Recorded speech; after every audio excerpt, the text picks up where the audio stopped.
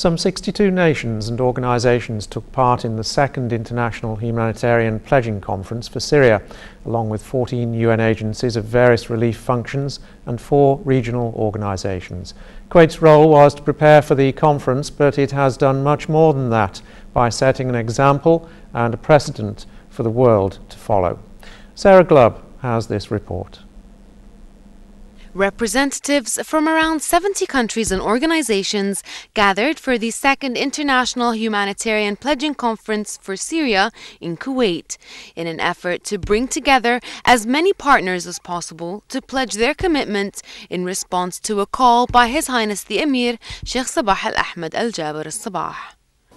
I think this is extremely important, and that is why I thanked I would say sincerely, His Highness the Sheikh of Amir, because it's extremely important that we have this moment before the Geneva conference next week, this very strong commitment on behalf of the international community.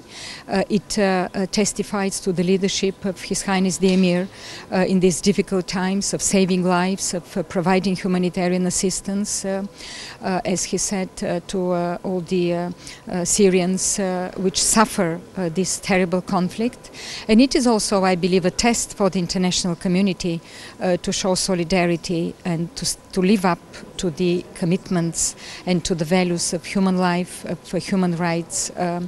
I think it is important also because we put with all the, I would say, the responsibility issues like providing children with education, and for us, for UNESCO, this is particularly important.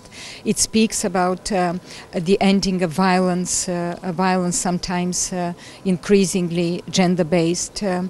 We speak about values, we speak about human dignity, and also I think it's important because it's this conference demonstrates a solidarity with the neighboring countries and those countries which suffer the burden of accepting almost 4 million Syrian refugees. I think it conveys a very important message. One, the issue of sustainability. The refugee problem is a very complicated problem.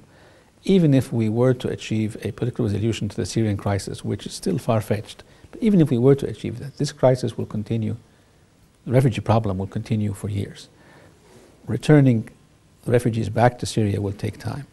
Building the infrastructure in Syria will take time. And the numbers that exist outside of Syria are really very large. So the fact that one country, Kuwait, would host the conference the first year and then again is a message that we need to work together medium and long term. This is not a one event issue. Secondly, Kuwait for the second time in 2 years has announced a substantial contribution. Last year 300 million, this year 500 million more. His Highness the Amir announced that. That creates a momentum for other countries to respond in kind.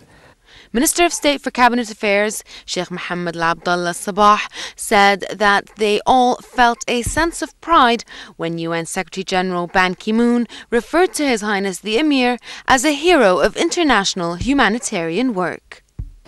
This is an extraordinarily important initiative, and we're very grateful to the Amir and to Kuwait, both for hosting the conference for 2 years in a row, but also for starting off with an extremely generous $500 million pledge that really sets the tone for how serious this crisis is and how important it is for the entire world to step forward with a significant contribution in the face of the humanitarian disaster. I'm very grateful to the Emir of Kuwait and the government of Kuwait and the people of Kuwait for bringing us a second year in a row. I pray that next time when Kuwait calls a conference, it would be on the reconstruction of Syria, not anymore on the humanitarian tragedy. What it has done is not only to raise substantial amount of funds. Last year, $1.5 billion led to saving lives and reducing suffering of millions of people. And this year, I'm confident that we will exceed significantly the pledge from last year. We, from Europe, have pledged a total of $753 million. the European Union member states and the European Commission together. The share of the European Commission I'm responsible for is $225 million. But in addition to the money, what this conference does is to build the foundation of solidarity and the political will to bring an end to the conflict through negotiations. And in this sense, invaluable is what Kuwait does for the Syrian people, for their neighbors, and for the whole world. Through the wise leadership of His Highness the Amir, the State of Kuwait will continue its duty towards its Arab brothers and sisters and will always extend its arm to any nation that may require humanitarian assistance. This is the second year in a row that the State of Kuwait is hosting the International Humanitarian Pledging Conference for Syria, with the main aim of helping the Syrian refugees and the displaced, which currently amount to over 9 million. However, this conference is not just about money and numbers, and has proved to be a catalyst that unites all countries and NGOs under one roof to further the pursuit of solving the catastrophic crisis in Syria. From Bayan Palace, this is Sarah Glubb reporting for English News.